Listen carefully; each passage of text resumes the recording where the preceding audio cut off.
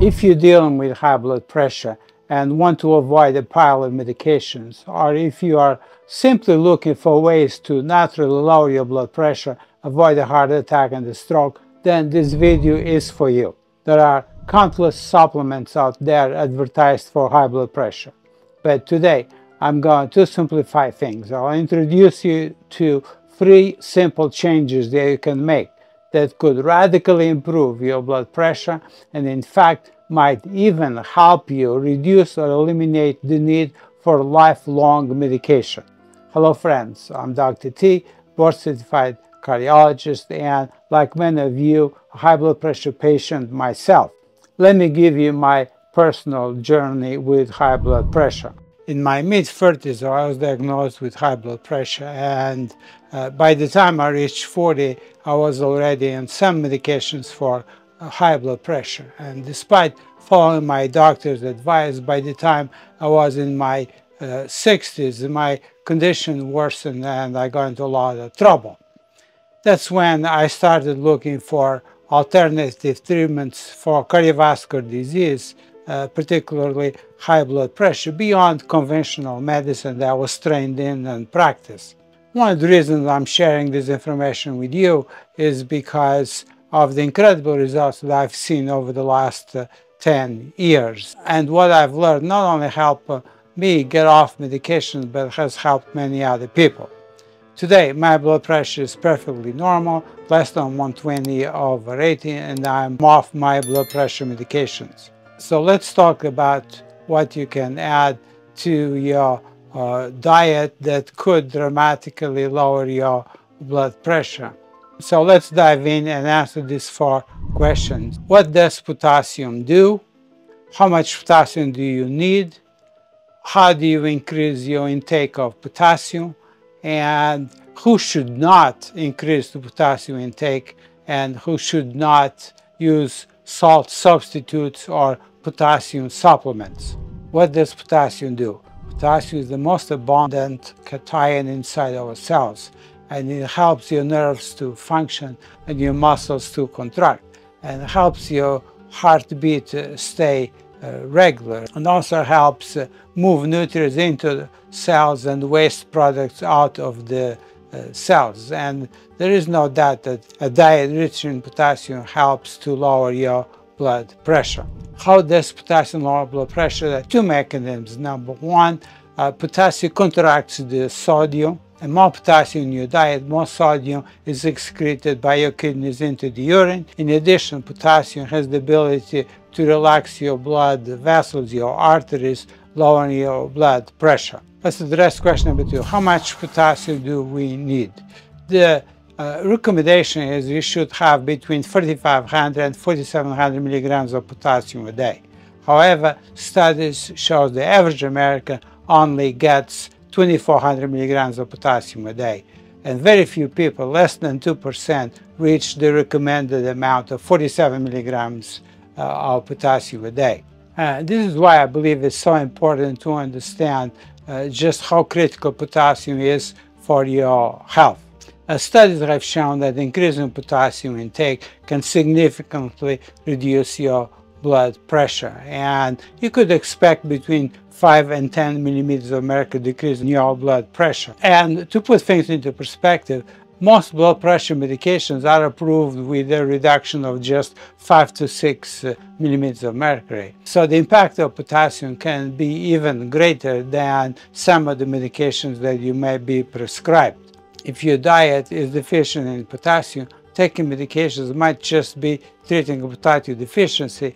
Why not simply increase your potassium intake and potentially avoid blood pressure medications? When you look at clinical trials, on average, the dose of potassium was about 2,500 milligrams. That added to what the average American gets puts you at the recommendation level. And the question is, how do you increase your potassium intake?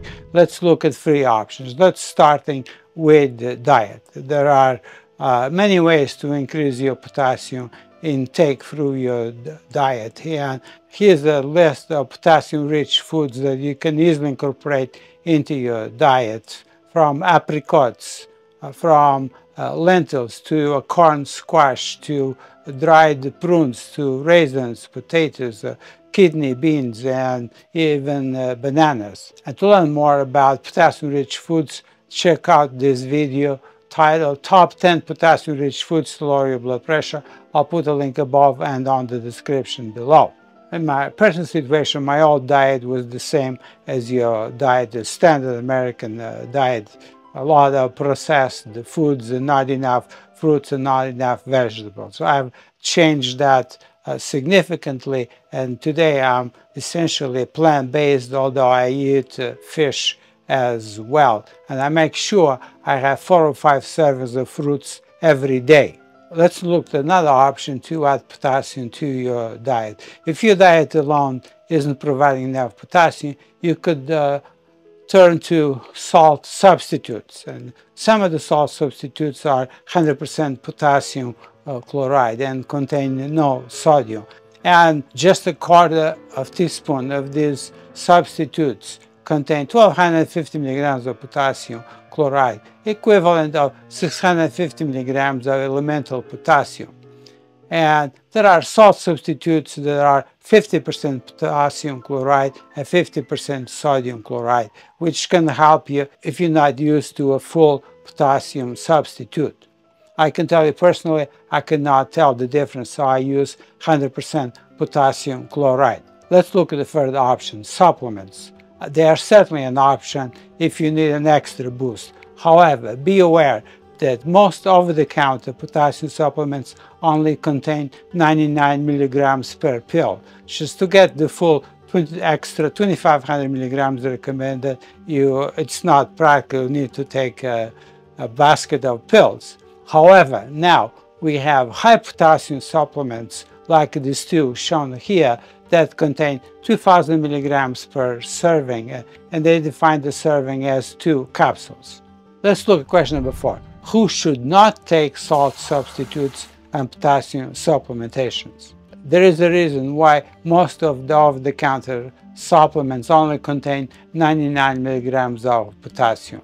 And if you're considering a potassium supplement or salt substitute, please consult your doctor, your healthcare provider, because excessive amount of potassium under certain circumstances could be lethal. If you have a chronic kidney disease, if you're taking certain medications like ACE inhibitors, angiotensin-converting enzyme inhibitors like lisinopril, if you take some angiotensin-converting blockers like losartan, certain water pills called potassium-sparing diuretics, spironolactone and amiloride, that puts you at a higher risk to have too much potassium in your system. And excessive potassium can literally lead to a cardiac arrest. And I can tell you, I've dealt with many cases in my career where patients were this close to a cardiac arrest because they presented with excessive amount of potassium in their blood, a condition we call hyperkalemia. So potassium, in fact, could be a game changer when it comes to manage your blood pressure. And by simply increasing your potassium intake, you could significantly lower your blood pressure and improve your overall health. And if you're looking for natural ways to control your blood pressure, watch this video, Blood Pressure Top 7 Drinks to Lower It Naturally Without Medications. I'll put the link above and on the description below. Thank you for watching. Please like and share this video with your family or friends. And don't forget, your health, your most precious asset. Take control. See you next video.